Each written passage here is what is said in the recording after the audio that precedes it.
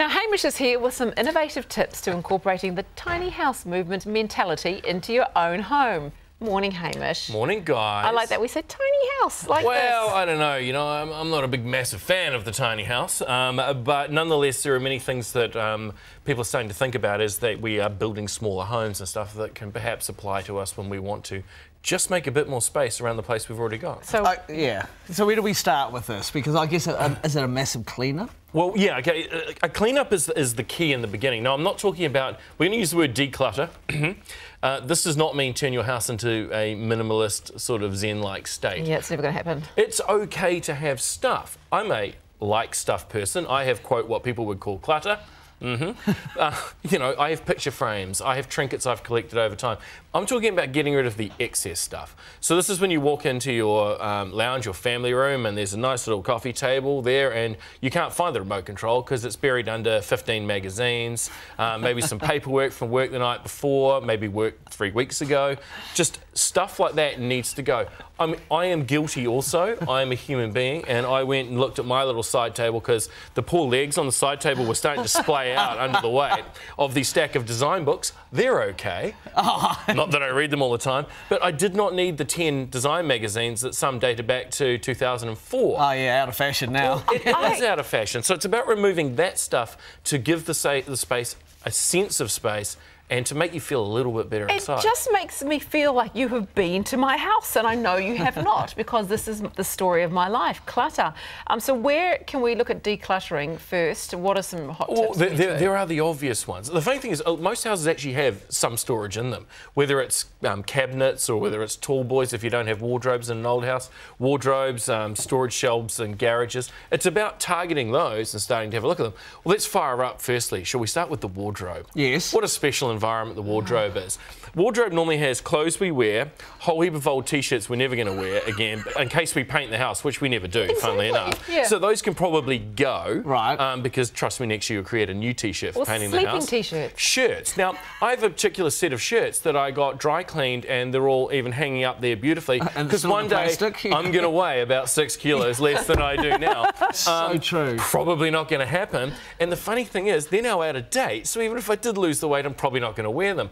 They need to go. I mean, you could give them to the op shop, but remember, be kind, because if you look at them like they're hideous, they're going to not want them either. They become rags. So start getting rid of that sort of stuff and make space. So that's the wardrobe. What else have we got? Okay, well, can I finish one thing on the wardrobe? You know the top shelf in a wardrobe? Yeah. That's not for storing old photo frames, the PlayStation from 1998 and all that stuff. That can all go.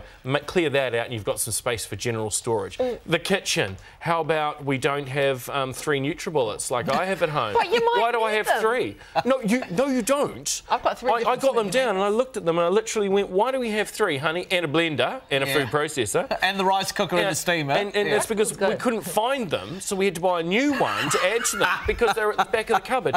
Go through your kitchen. It doesn't take long. Work on that. Linen cupboard. Wow, I've opened people's linen cupboards and I've seen sheets that have embroidery around the trim of it where you fold it back.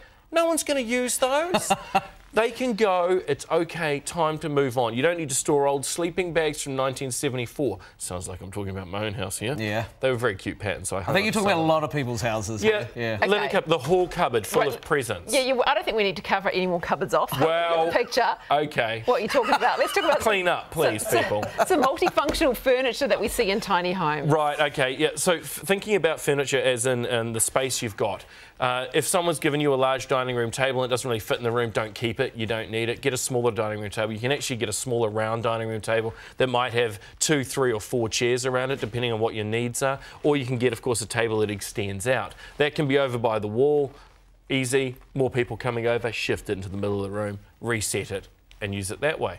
Ottomans work really well as seats, coffee tables, side tables. A simple thing. You can move it into the room if you need it for people to sit on, or you can just have a tray on it on top. There's plenty of things. Think about those little nooks, those little spaces. We've talked about it before. Yeah. That space that's dead, that's where you can put down a fold-down shelf and create a small office area, because it'd be really nice to see your dining room table, not have it under paperwork, computer. The bench is for cooking. Mark will agree with this if he was here talking to me right now. You know, it's for cooking and stuff. And so don't have junk. it stacked. Well, yes, and mine also has piles of junk. but those are easier ways. Think about your furniture and what you can do with it. Oh, you know, because I got an ottoman that can actually put all those 2004 magazines in, so no one can see them. Oh, it has a lift-up lid. Yeah, so that's Great. furniture. What about adopting sort of a layout similar to tiny homes? Okay, well, layouts in tiny homes are relatively simple. They maximise the use of the space, and they tend to keep things further back to the walls.